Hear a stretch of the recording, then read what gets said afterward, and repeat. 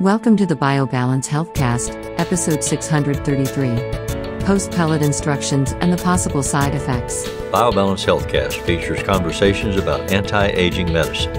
Your host is Dr. Kathy Maupin, Medical Director of BioBalance Health and a leading expert in treating symptoms of aging. Dr. Maupin is the author of The Secret Female Hormone, the seminal work about testosterone replacement therapy for women, and Got Testosterone, the award-winning book for men that helps men choose the most effective and safe form of testosterone replacement. These books are available on Amazon or from Dr. Maupin's office at BioBalance Health in St. Louis and in Kansas City. Dr. Maupin's office is currently accepting new patients. Welcome to the BioBalance Healthcast. I'm Dr. Kathy Maupin, and my practice is BioBalance Health. Today we're going to talk about the information that we give our patients, every single patient. This is women's instructions. We have men's instructions as well. But we're going to talk about the women's instructions that we give our patients in writing and verbally when we're talking to them about getting pellets. Sometimes I think we should probably give these to our patients long before they get pellets so that they don't feel as nervous or worried about getting pellets, because there's very little that the patient has to do herself in regard to taking care of her hormones, and she only has to come into the office every 4 months to get a refill on her hormone pellets. So we start out our handout basically with explaining that 95% of our patients don't have any problems and don't have anything to even ask us about their pellets after they get them. We list this to make people feel better and to help them understand what they can expect after a pellet insertion. So we always tell our patients that we need to see them a little before 4 months on their second visit, so that we don't allow them to run out in case I have not figured out their dose appropriately. Usually it's just off a little bit and they may run out a few weeks early. So I generally see them at 3.5 months instead of 4 on the very first visit. We ask our patients to get blood work before we even see them to see if they're candidates for pellets. And we have them get blood work one more time right before their second visit. And then they have a consultation with the doctor for an hour to go over both their lab and their experience with pellets so that we can then determine a maintenance dose. So our pellet instruction sheet and the things that we talk about include the following things. I mean, these are just basic pellet instructions. When you have a pellet insertion, you have a little cut or an incision with that's less than 2 millimeters in size. So you still have to take care of it like you had a surgical scar. So we put a pressure dressing on. We close the skin with a steri-strip, and the pressure dressing has to come off in 3 hours. Many people don't read this, and they leave it on for 3 days, and then their skin comes off with the tape. So I'm just saying, please read this and listen to me. It comes off in 3 hours, and the steri-strip, the part that keeps the skin together, comes off in 3 days. So that's very important. We don't want you taking it off before that or after. Before that, it may open back up. After, then it may take some skin around the incision with it. So it's very important to do 3 hours, 3 days. We tell our patients not to submerge themselves in a pool, a lake, a stream, a hot tub, a tub for 3 days until the skin is healed. It takes 3 days for normal incisions to heal, and this is a very tiny one, but it takes 3 days, so don't get in a tub for that amount of time.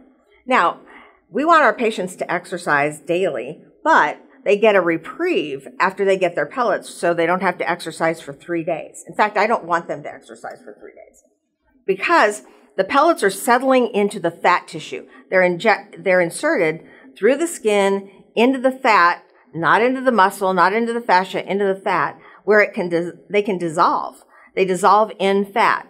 So we have them have these pellets in that level. It's somewhat superficial, but you usually can't feel them unless you're extremely skinny. So you can't check them and see what they're doing. But pellets have to settle into the fat because we don't want them moving around. We certainly don't want them going back up the line that we put them in, because there is a little kind of a weakness there or a path that they could move back. It's called expulsion. And so we don't want our patients to have expulsions and push the pellets out. That's very rare now since we've changed some of our protocols. So it's very important that the patient not exercise for 3 days. So if they do, then they're at risk of making their pellets come back out, and then it's on them. But we've also had patients who wore or went on a hike, didn't listen, and had a backpack that rubbed on his pellets. And that caused them to just work their way out and be bruised, and it was painful. So no backpacks, no gun belts. If you have a gun belt, if you're an officer, then tell us so that we can put it in your love handles or someplace that your gun belt doesn't rub, because that could cause them to come out too. We ask that you keep your incision clean after you take your pressure dressing off, that you're not doing anything that's extremely dirty that can get into the incision. You also have to use ice packs for the first 12 hours. We give you an ice pack. You can use ice packs at home to keep the swelling down. And it will also decrease the bruising that you might have. When we put pellets in the fat, we can't see tiny little capillaries. So it's often that we might hit a capillary and it might bleed into the fat and the skin, and that causes a bruise. That's more common in men because they get many more pellets than women do, but it still can happen in women. I've probably had it happen over the last 20 years, getting pellets every 4 months. I've probably had it happen 3 times that accidentally we hit a little tiny blood vessel and I got a bruise, but it's a bruise, it goes away. We ask that our patients not take systemic steroids if they can help it. That's like Medrol dose pack or prednisone, because that can decrease the healing. And our patients who are on that all the time, we ask them to stay on it, but they wait to take their steroid strip off for a few extra days so that we can make sure they heal. Steroids slow healing. Let's see. We also ask our patients to, for a whole different reason, to avoid systemic steroids. It's okay if they get an injection into the joint as long as it doesn't get outside the joint and circulate. But steroids have a different effect in terms of the testosterone and the estrogen levels. Steroids cause them to be bound up and inactivated. So we don't want our patients to have steroids when they are getting pellets, because it can decrease the reversal of all their symptoms. So that's very important. If you have to have steroids, it's life and death, then you have to have steroids, and you're just going to have your pellets sooner. But if you can avoid it, I always ask, if my friend, my rehab doctor, Dr. Yadava, says, oh, you can take steroids for this for a couple of weeks, I'm like, what's my second choice? And that's because I don't want my pellets to be inactivated. So he usually gives me a second choice. So the issues that might happen immediately is that when we give pellets, we usually use lidocaine to numb you up, and we use some lidocaine with epinephrine, and some lidocaine without it. Now, in cases of people with arrhythmias, heart problems, glaucoma, other reasons that there are several other reasons why you can't take epinephrine, because it speeds your heart up. It may speed your heart up. But you can feel that sometimes. You can feel like you're a little anxious or a little shaky from the epinephrine. Now, we want to be told about that, but this goes away very quickly. So within an hour, in general, it's gone, and it doesn't leave any lasting problems. But please tell us, and then the next time we won't add the lidocaine with epi. We'll just use plain lidocaine. And what that does is it increases your risk of bruising, but you don't have that same kind of anxious feeling or shaky feeling. Other immediate problems are some patients can bump their incision after they get home, and they can actually cause bleeding. And if that's the case, we have you use pressure and ice to try to stop it. And then in only one case that I know of, in somebody who was on a blood thinner, she bumped her hip on a kitchen counter. And she had to go to the emergency room and have a stitch put in that incision. But we've been doing this for 20 years, and there's only one case that I know of. So in general, the clot will, if you put pressure on it and ice, your body will clot within 7 minutes. And you should be okay. You just put another dressing on it and go about your business. Like dressing means some 4x4 gauze folded up over the tiny little incision.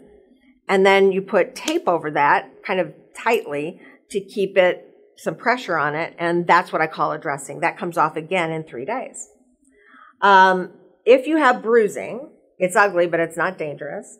The bruising usually is gone by seven days. So you can massage it after that to kind of move around the hemosiderin that's been deposited by your blood.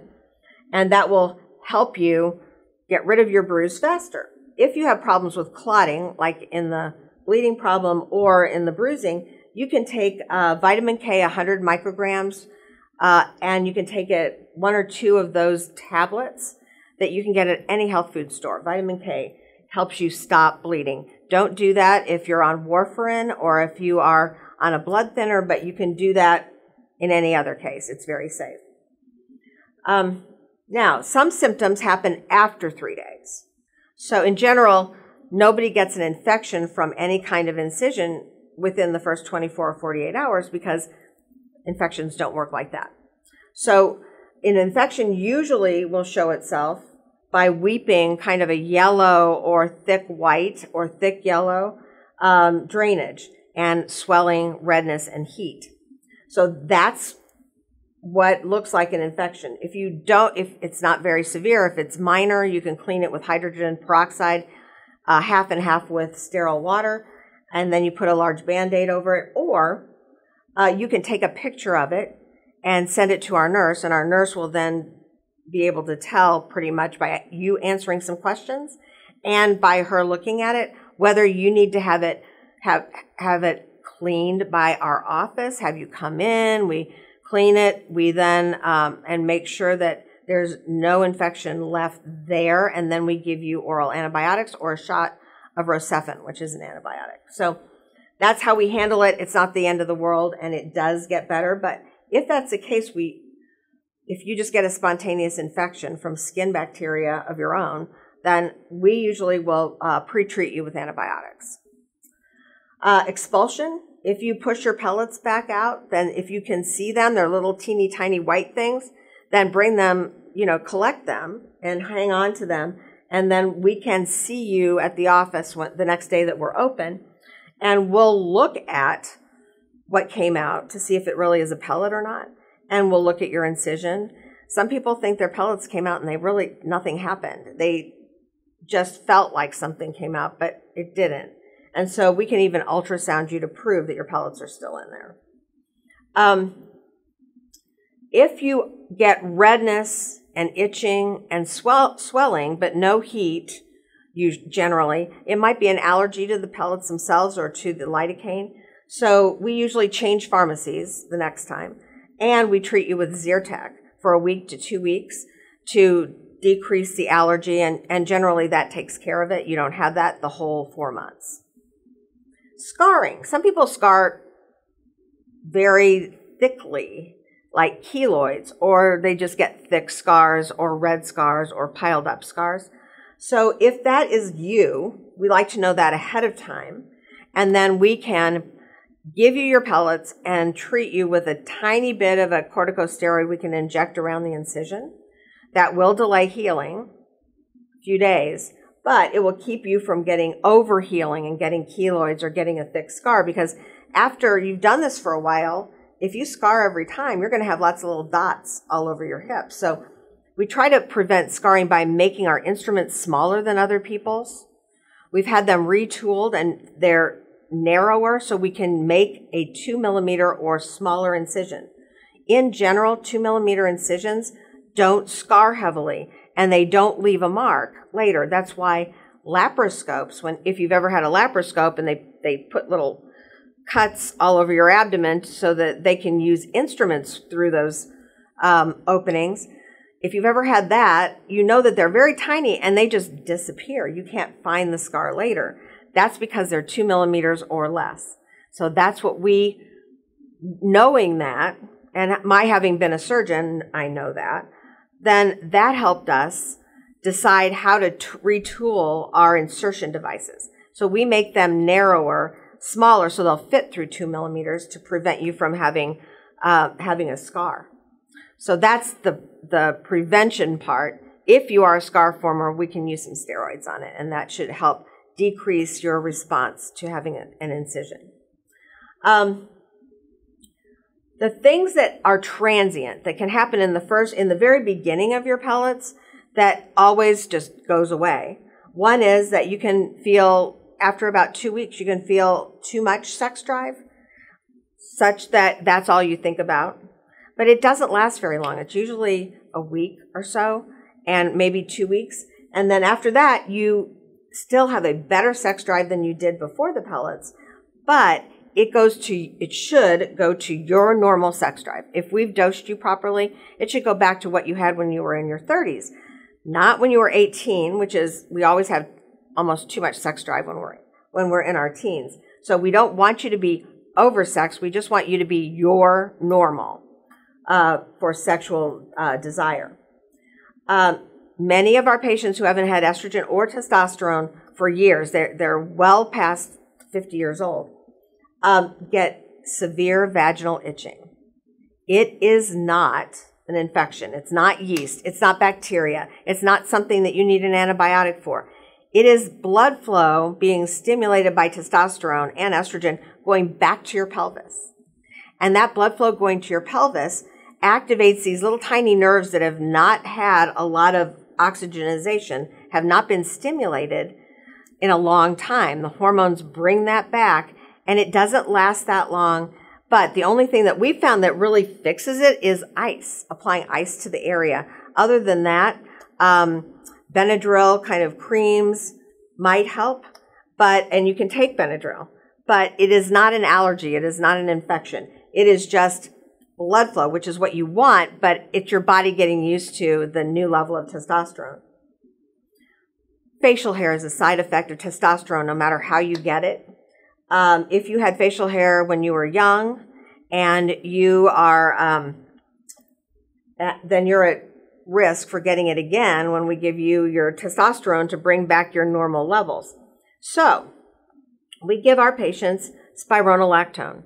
It is a diuretic, but off-label, it stops acne, it prevents acne, and it prevents facial hair. You may get one hair, but you're not going to have to get waxed or lasered or something as expensive and invasive as that. So basically, if you take your spironolactone, then that decreases your chance of getting facial hair and acne. Some people believe that their hair is thinning with testosterone, and in general, that's not the cause. Usually hair thinning all over your head is either high cortisol or it is low thyroid and T3 thyroid. So when somebody tells us that their hair is thinning, that's not going to happen from testosterone insertions of pellets in the first 3 months anyway. But testosterone hair loss is generally at the temples and at the top of the head. So in this case, I would be checking your DHT level, which tells me if you have a high level of a byproduct of testosterone that stimulates your facial hair and acne. And I'm also going to check your thyroid and your cortisol level, because it might be one of those other problems that this just reactivated or caused you to notice it because you were thinking, oh, testosterone, it must be my testosterone because I just got it. Most of the people who tell me that they think testosterone is causing hair loss are people who had hair loss before they ever started testosterone. And we may not have them on the right thyroid dose yet. We may not have worked our way up to the right thyroid dose. So it's usually that. Last but not least is a very subtle change in your voice. Now, some people believe that testosterone replacement will cause your voice to drop. And it does in some people who are extremely sensitive or in singers. People who are singers need to tell us so that we will not give you as much testosterone as we would give somebody else. Because even that little tiny change in their voice can make a big difference to them. Now, for people who are speaking, in general, it doesn't change your speaking voice. And if you feel like your voice is changing, oftentimes you're looking for that to change, and it is reflux, or you can reflux all the way to your vocal cords, or you're dehydrated and your voice changes when you're dehydrated. But in general, it is not testosterone. There's been several studies by a doctor in Ohio who did studies on pellets, testosterone pellets, and she found that the voice did not get lowered by testosterone even in high doses, but that it was usually related to something else. I think the only people who are really do have some effect are people who sing. And that's because they can't handle any little tiny bit of a change in their voice. And I understand that. We are sympathetic to that, and we'll work with you for that. Some people think that testosterone causes you to gain weight, but in pellet form, it only causes you to gain muscle. It should cause you to trade fat for muscle, so your weight may not change at all, but your size will at the very beginning. In general, weight does not go up from testosterone unless it's muscle weight. So on the flip side of that, it is not a license to go out and eat whatever you want or drink whatever you want because you're on testosterone thinking you're going to lose weight, because that's not going to work. You'll gain muscle, you won't lose fat, and then you will have a higher weight. You may even have a higher size if you're not following your diet anymore just because you're on testosterone. So that's very important to know. If you feel like estrogen is causing you to have swollen breasts, belly fat, which it could, but usually doesn't in this form because it's not oral. We use DIM, D-I-M, diindol methane, which is a supplement. And we usually use 150 to 300 milligrams a day with food. So that can actually help. If it really is an issue, we'll decrease your estrogen dose the following time. Testosterone does not cause urinary tract infections. Testosterone gives you a sex drive, so you have more sex, which then can cause bladder infections or urinary tract infections. So if that happens, you need to remember to pee before and after intercourse. You may use a baby wipe before intercourse because you want to keep all the bacteria that is always sitting on our perineums away from your bladder. And when you have sex, it pushes it back into the bladder. So that's where the urinary tract infection myth comes from. Estradiol can cause uterine bleeding. We've talked about this last week because we talked about fibroids. So uterine bleeding can happen from fibroids. It can cause fibroids to grow. Or estradiol can, if you don't take your progesterone every day, it can cause a thickening of the lining of the uterus, which is not healthy. And for that, we usually send our patients back to their gynecologists to have either a DNC or a biopsy of the lining to make sure it's not cancerous or precancerous and to clean it out, hopefully. And then most of our patients realize what the downside of not taking their progesterone every night is, and they start being more compliant. Or we change the kind of progesterone and we ask them to get a Mirena IUD, which goes into the uterus and actually secretes progesterone directly into the uterine cavity, which keeps the lining very thin. Vaginal discharge. In general, after menopause, vaginas are very dry. They don't have a lot of lubricant. They don't have a lot of swelling. They are just there.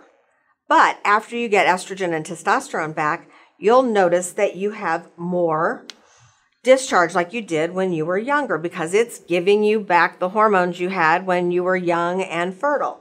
So that discharge is just back to a younger age. It is not dangerous. It is not an infection.